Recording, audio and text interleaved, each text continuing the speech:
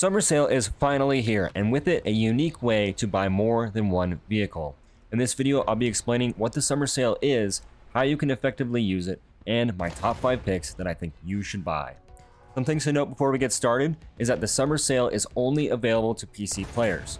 Secondly, any pack vehicles from the last 3 major updates are not eligible for the summer sale discount. The other thing I want to make you aware of is the Russian Yak-38 and the Japanese F-86 JASDF Sabre are going into retirement. That's right, these vehicles will no longer be available for purchase at the end of the summer sale. So how does the summer sale work? The summer sale is a 25% off singular pack vehicles discount, or 50% off when you buy 2 or more. Please note that the discount does not stack beyond 50%. So if you wanted to buy the Leopard A1A1 and the AV8A Harrier, you would add both of those vehicles to your shopping cart for $60 each, and upon adding both vehicles, the 50% discount will be applied automatically, allowing you to get 2 vehicles for the price of 1.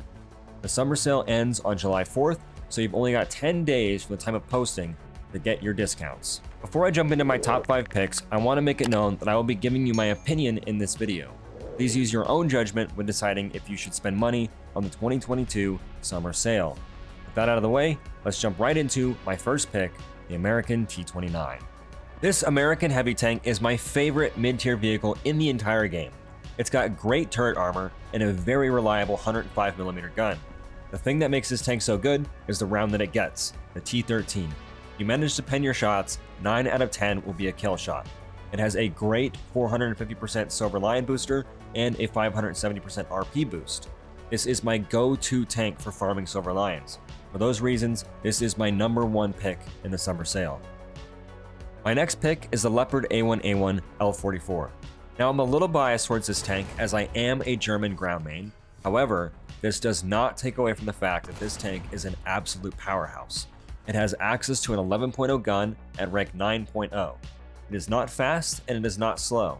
It's got great APFSDS rounds with 393mm of pen and a heat round with 480mm of pen. This tank shines in a sniping or flanking role. This is my most played tank in all of War Thunder, and for those reasons, it is my #2 pick. My third pick is a vehicle I don't actually own, the KA-50. It's got great air-to-ground missiles with a range of 8 kilometers. It's also got air-to-air missiles and surprisingly, at times, can fly without a tail.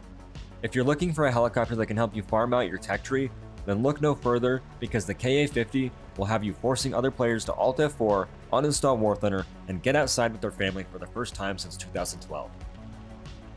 I know a huge portion of you are here because you're looking for a recommendation on which premium plane to buy to grind out the F-14. Well, here it is, the F-5C. A very well-rounded plane, packed with AIM-9Es, 2 20mm cannons in the nose, and a small, lightweight airframe. It's a very decent turn fighter and fairly survivable. In my experience, more often than not, I have been able to repair after taking critical damage. With this plane, you'll be able to grind out your F-14 in just a few weeks. It also comes equipped with some new napalm bombs. That's cool, I guess. Don't really see the effectiveness of napalm bombs. And it's got some spicy air-to-ground missiles. So you could use this as a strike aircraft with your top-tier American lineup. My final, but not last, pick is the T-72 Terms. I know, big surprise. I do want to reiterate a very good point that Tankenstein and Justin Plays made in their videos. If you're gonna buy this tank, you should consider bundling it with the T-55 AM1. You do not want to be that guy that spawns in his terms, dies once, and then heads back to the garage, leaving your team down a handful of players. The T-55 AM1 gets APFSDS rounds and ATGMs. Despite being a whole BR&a lower, it still has a stabilizer, laser rangefinder, and decent penetration. So consider my 5th pick a 2-for-1. There's not a whole lot to say about the terms that everyone doesn't already know. If you've been wanting to pick one up for a while, then now is the best time to do it.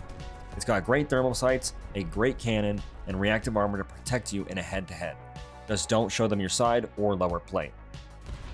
Don't go anywhere because I have one more pick to share with you guys. But first, let me know in the comments down below what 5 vehicles you would pick for the 2022 summer sale. For my bonus tank, I'm going back to 7.3 with the Savoie SM. It's a French autoloader with a 100mm gun.